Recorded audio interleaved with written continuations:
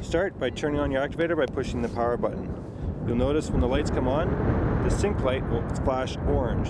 It'll flash orange for about a minute, and then it'll start flashing green as it finds the satellite signal. Now that the sync light is solid green, now we need to plug in the loop. First, make sure there's no snow caught in the end. You can blow it out like this. Next, find the white arrow at the top and align it to the white arrow on the activator. Push it in, half twist, and the loop light turns solid green.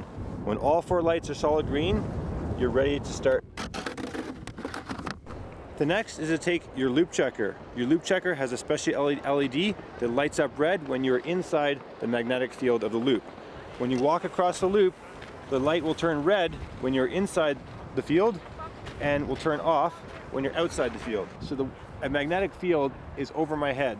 And so now we know that no matter where the chip comes through the field, it will be activated in this zone.